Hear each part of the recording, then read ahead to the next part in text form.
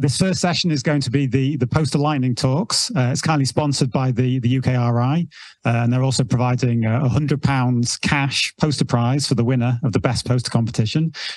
So it's very much very appreciated. Thank you to them. So this is a very tight session. We've got 15 speakers who are each giving a strict 2-minute timed lightning talk about their poster.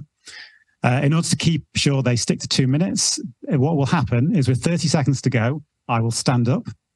With 10 seconds to go, I will walk slightly threateningly towards the presenter. And then at 0 seconds, I'll start clapping. You'll all join in, and then the person will go and sit down. Then the next person will come on, and we'll hopefully get through in as close to half an hour as possible. The main poster session is tomorrow at 1 o'clock. So lunch starts at 12:30. I'm sure you've seen all the posters around the refreshments area. So from 1 o'clock, the presenters will be standing at their posters to answer in-person questions. Voting is via Slido. Presumably you've been on the Slido so far. One of the rooms is called poster voting, and you can you can vote for your favorite poster there. Yes, if you're a poster presenter, you can push to the front of the queue and say, I'm a poster presenter.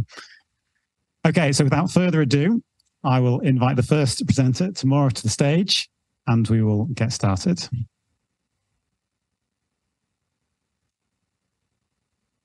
Thank you. Can I have my slide? Yes. Near real-time weather forecasting, also known as nowcasting, is the provision of weather forecasts on a very short timescale, typically 1 to several hours. And this is really useful in Africa, where you can have very rapid development of intense storm activity at certain times of the year. So I've been involved in a project with researchers at the University of Leeds, seeking to make available nowcasting information to users in Africa via a mobile application that everyone can access. So we started off with some original research code, prototyped in Python, and have built up a workflow that allows this information to be, satellite data to be downloaded, translated into a suitable, geographically, spatially explicit format, stored into a database, made available to a mobile application front end. And this has been released to users in Kenya, and we're currently prototyping, developing it for other African countries. This is the first time for many African countries that nowcasting information has been made available in this way. So my poster is about the challenges that I came across going from this original prototype code into a live mobile application that does display information about current weather conditions in Africa. Thank you.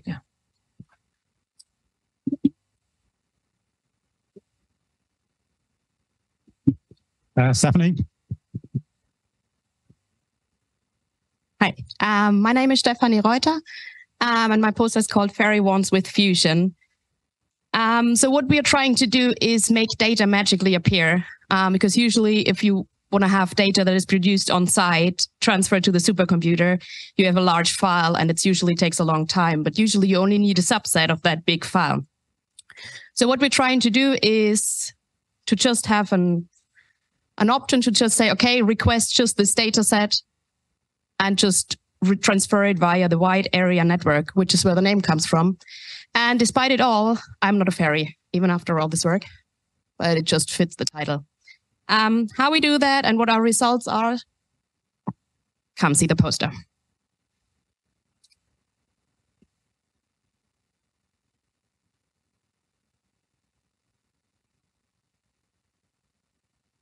Hello, my name is Warrick, and I have brought along a poster on the Journal of Open Source Software. So I'm a subject editor for the astronomy and space physics track, and I started a conversation about how many RSEs may already publish articles in JOS, and somehow that means that I'm now here with a poster. And if you have questions, you can ask me. So if you don't already know about the Journal of Open Source Software, or JOS, it publishes short articles about research software, so normally about 2 pages. But the review process also includes reviewing the software and looking for good software practice within it. So in some ways, aspirational for researchers, and researchers can say, maybe my software, I can try to make my software good enough to go into JOS. And it also gives you a kind of citable artifact. You can then go through time and people will say, I use such and such a piece of software, and they can cite the relevant JOS paper. It's intended to be very developer friendly. So if you already have a fairly well fleshed out software package, certainly if you have good documentation and API documentation and even automatic testing, then we think it should take you something like an hour to prepare the paper to submit to JOS. So, do so in your own projects and when you work with researchers. Also, if you are interested in reviewing for JOS, you can go ahead and register on the website. But if you'd like to know anything else, come and ask me at the poster or any other time that you see me around. Thanks.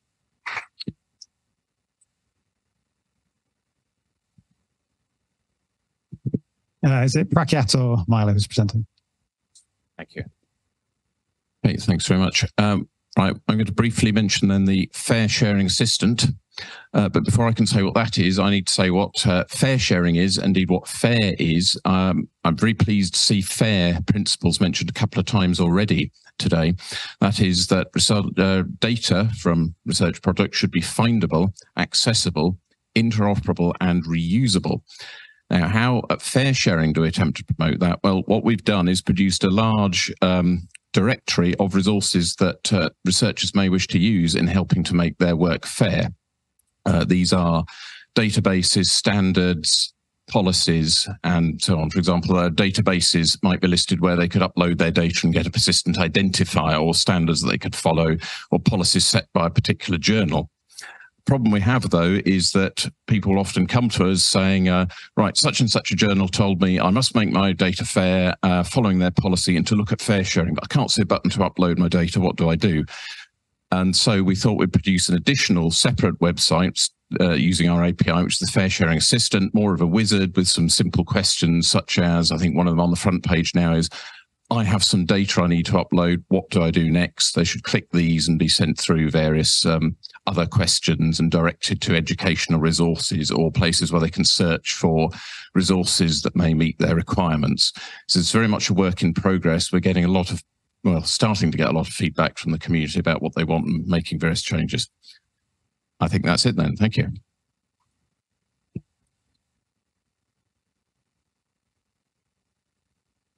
Jack?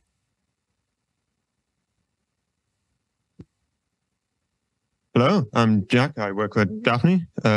If you don't know what DAFNI is, it is a platform for national infrastructure research. Researchers can upload their data sets to our platform. They can run software models on it in what we call workflows, and they can publish and visualize the results, and they can share all of those with whoever they want. So currently, we use Minio, which is an S3 storage system, and to run data in a workflow, you need to upload the data to our internal stores. This can take a long time with large data sets, and sometimes it leads to people trying to trim down and use smaller data sets, which then can lead to duplicated data, which we would want to avoid. And so, to overcome this, we are going to look towards allowing external data sources. And whenever someone wants to run a workflow, they can, instead of providing a data set and uploading it, they can provide filters and a link to an external data store. We will download that data based on those filters. We will cache what they do. And then if they use those filters again with that external store, we will use the cache. And that way we don't have to download every single time, and that will keep everything much faster. That's it.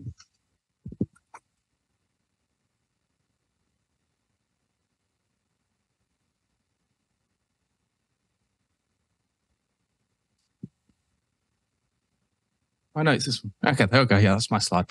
Hello, so I am Paul Richmond. I am the engineering lead of ICCS, that is the Institute of Computing for Climate Science. So we are a domain-focused research software engineering group operating internationally.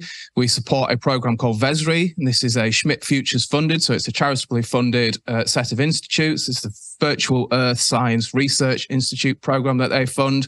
There's a number of them around the world, and the ICCS works to support them and embed good software engineering practice. So the context as to why is obviously the Earth is warming up. This wonderful kind of set of warming stripes gives a wonderful indication of just what a terrible job we're doing of looking after our planet. And the general scientific consensus for this is, it's not a good thing, right? Just in case you're in any doubt. So what ICCS does, I still can't say it, it's been like 8 months, I still can't say it, is we bring all of these different kind of technical skills together. So mathematics, computer science, software engineering, ML, data science, high performance computing, and we kind of bring all of those different skills together within our RSE team and embed them within the different teams that Schmidt Futures fund. So although they're kind of broadly covering climate science, they kind of have their own kind of domain and specialism, whether it be kind of multi-scale machine learning, land ecosystem modeling, data waves, or scale-aware kind of sea ice modeling. We kind of operate by embedding RSEs within those international teams and supporting them to improve the software. It turns out that climate science, just as every other scientific field, is desperate for research software engineering support. And that's kind of what we do. So there are some other interesting things that we do. There are some challenges that we face operating internationally. And if you're interested in finding out more about those, then come along to our poster and have a chat.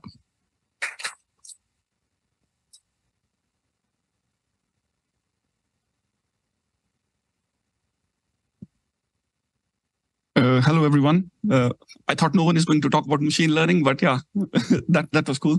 So I'm Parminder, and I'm from Health Informatics Center from University of Dundee. And my poster is about how can we design a machine learning experiment using SLURM within a cloud TRE.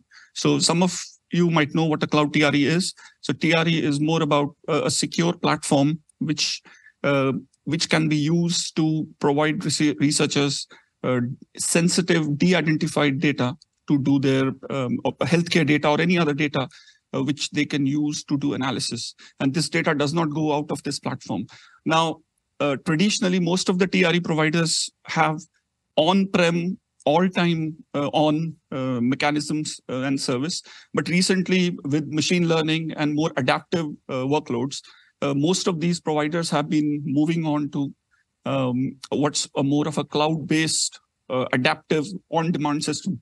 So what we have come up with is how can we use a setup which can use a traditional SLURM within a cloud TRE? And then my poster explains in detail more about how can a routinely collected data set can be used to see as a case study. So here you can quickly see that we get quite drastically reduced run times if we use a traditional SLURM within a TRE. Thank you very much.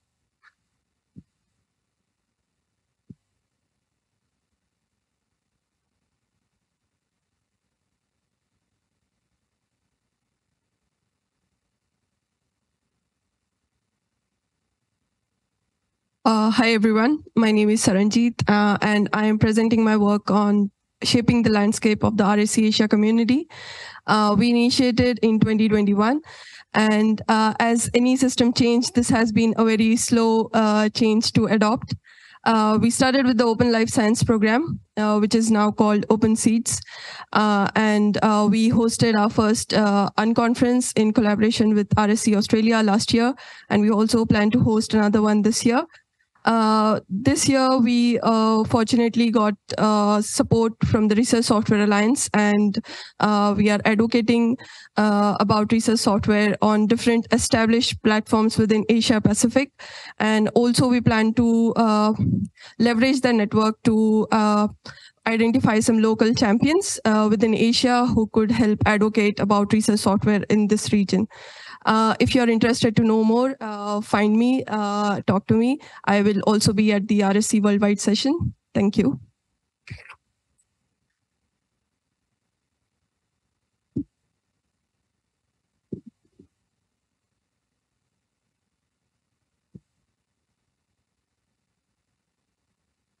Hi, my name's Susan Kruger from the University of Dundee's Health Informatics Centre. Our poster looks like this. It presents the Scottish Medical Imaging, or SMI, platform and service, which makes or gives access to population-level, research-ready medical images routinely collected since 2010 and linked to other data. So routinely collected or real-world medical images are extremely helpful and useful in healthcare research, but they're very large and they're also quite messy. So we had 3 research questions: how to build research-relevant cohorts from that messy, unstructured, identifiable data, how to handle big data in a scalable way, and how to protect patient confidentiality. Finding and sorting images to answer a given research question requires quite complex cohort building at times. And we derive the descriptions of the data in 3 ways: from the metadata or the tags attached to the images, from the free text clinical notes and observations in the structured reports, and from the pixel data itself. And then we need to make sure, of course, that there's no information remaining in the images that might identify an individual. So those 3 things together allow us to do, like I said, complex cohort building. For instance, here's a scenario. If we were to have this, this request, we can link the data together using the Scottish Community Health Index, or CHI number. Here we start with the Scottish population, bring that down to meet the diagnosis and maybe the age range, who has CTs and X-rays with lung nodules mentioned in the report. And so we end up with a lovely set of a lot of images that are quite relevant to the topic. Come along to and thanks to the sponsors. That's me.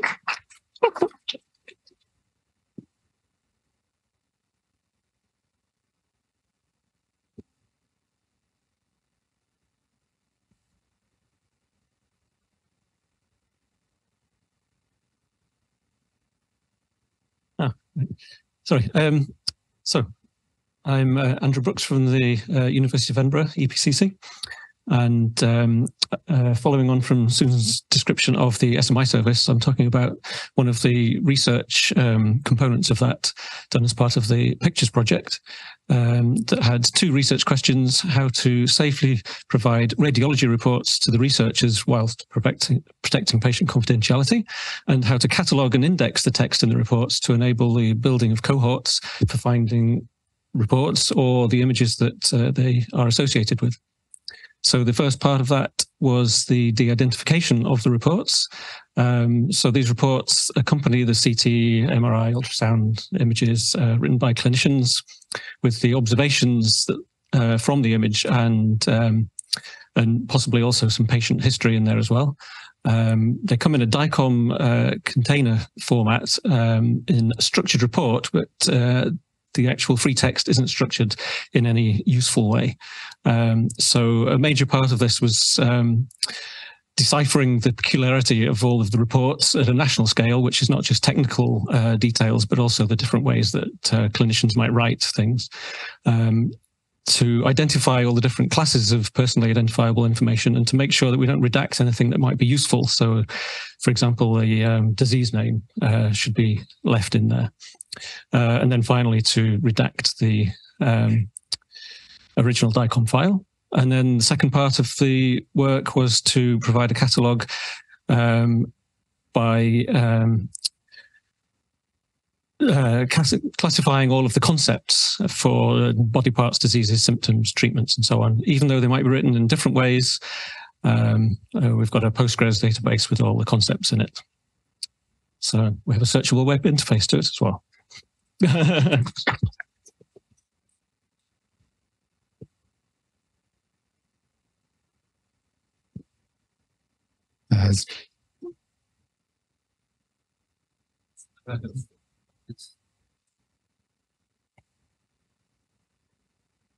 Hi, I'm Phil Appleby. I'm also from the, it's getting boring this, isn't it? From the Health Informatics Centre of the University of Dundee.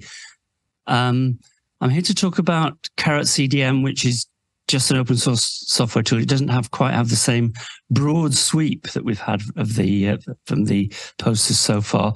It's just one piece of software which, to my mind, sits right at the heart of a rabbit name themed ecosystem for mapping data partner data. You've probably heard about this in various other talks, to the OMOP CDM, the OMOP Common Data Model. OMOP is Observational Medical. No, I've got that wrong already. Anyway, it's a common data format for medical data, in which both codes and objects are defined. One of the main things about this is data partner data resides in silos at data partner sites, and Carrot CDM must operate remotely, as far as I'm concerned. So when I do my testing, I have to test on synthetic data before we deliver the software via PyPy to data partners to allow them to convert to a common data format, which means it can be queried via the HDR Innovation Gateway. And that's about it, really.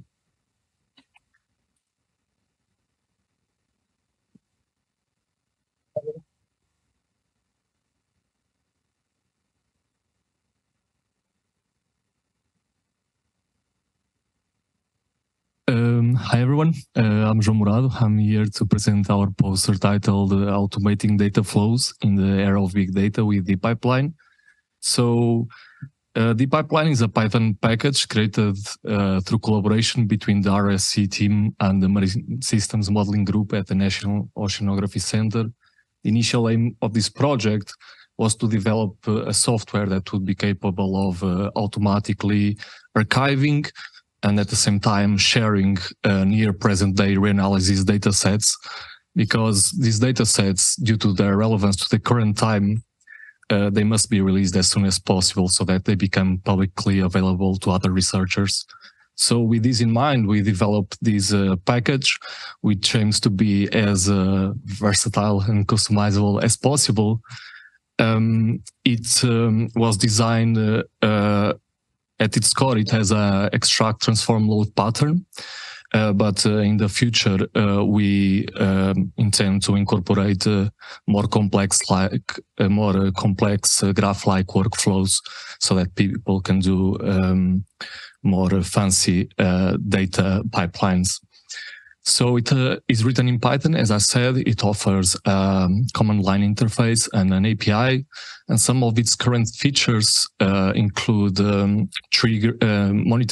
monitoring of file system events that trigger the pipeline, streamlining of datasets in parallel, and offering various functions that is the processing and the transfer of datasets to cloud storage, among other capabilities. So if you are interested in knowing more about this work or have any questions, please come and talk with me. Thank you.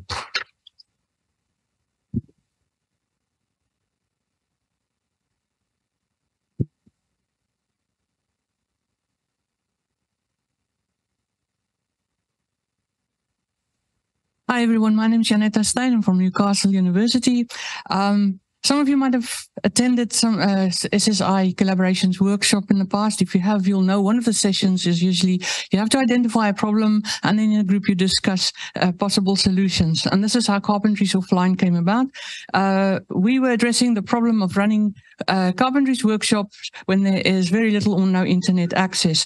And so far we've come up with 3 solutions. Now I brought a bit of show and tell. So in the first instance, we are preparing an SD card, which boots this Pi into a server, which will give you all the learning materials, also all the downloads by Python R modules, and also Git, which is a replacement service for GitHub. But sometimes Pis can be hard to get, as some of you might know. During COVID, they couldn't get them at all, and we came up with a second solution, which is a flash drive that you can boot your computer from. So you do a USB boot, and it does pretty much the same, turns your laptop into a server, which has all these materials available. And lastly, after suffering through an HPC workshop earlier this year, where everything that could possibly go wrong did, we came up with a solution, which is a mini HPC that built from Raspberry Pis, but it could be very difficult to build this yourself. So what we want to do is to create yet another SD card that turns this red node into the main node and makes it easier to add other nodes to it, and that can be used for training and so forth. And if you want to know more, please come to our poster, and we have the hackathon tomorrow morning.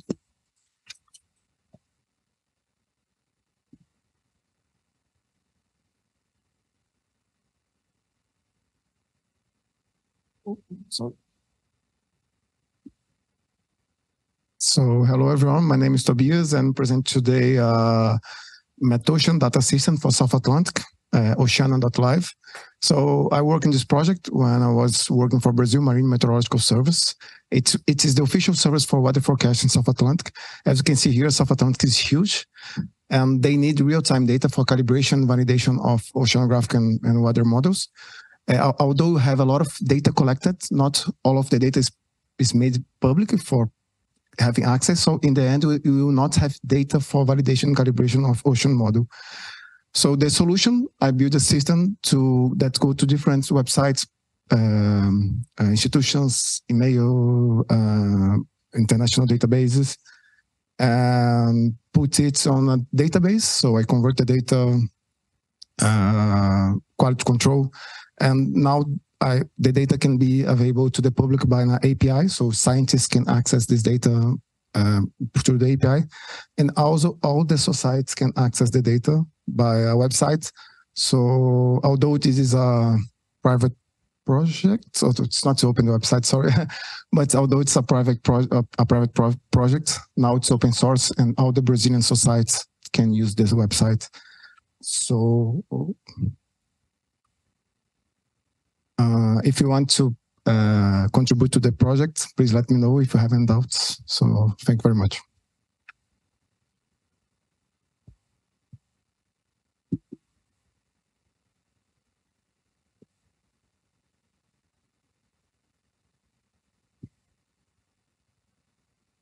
My name is Jason Chow. I would like to talk about building operational web-based research tools using free cloud-hosted Jupyter Notebook.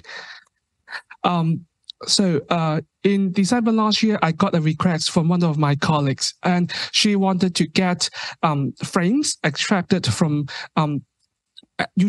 TikTok videos that she was studying, and she also wanted to extract audio tracks from those videos, and she wanted to have those audio tracks transcribed into text. Well, for us, extracting an audio track from videos or sampling frames from video is pretty easy and straightforward. You can just use an open source tool like FFmpeg.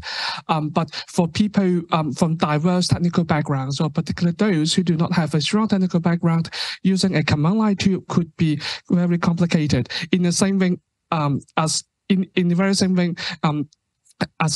finding a low-level library is difficult to use as developers. So I managed to use a free cloud-based Jupyter Notebook to develop two tools, video frame extractor and speech-to-text converter, and I managed to deliver it within 6 days in December last year. And the process entails capturing the requirements, coding, testing, and making changes in 3 iterations. Please check out my poster if you're interested. Thank you very much.